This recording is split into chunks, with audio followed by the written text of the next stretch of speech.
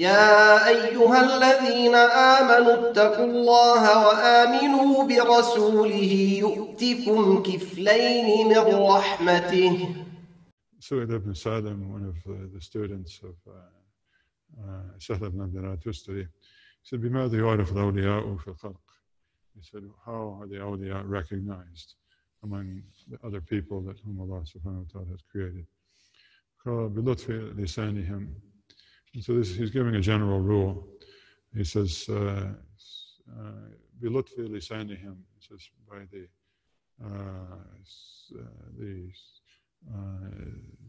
politeness and kindliness of their tongue. وحسن أخلاقهم.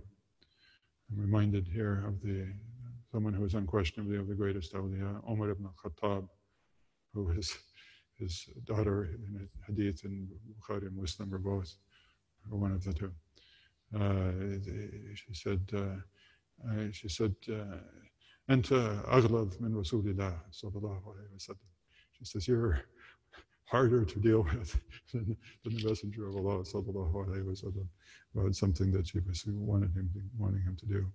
So bilutfi lisanihim, the affability of their tongue, or the way that they speak, husna akhlaqihim, and the goodness of their character, bashashatu wujuhihim, and they have a cheerful demeanor on their faces, wasakha anfusihim, and that they're generous of hand in giving to others, qillata i'tiradihim, and the fewness of their objections to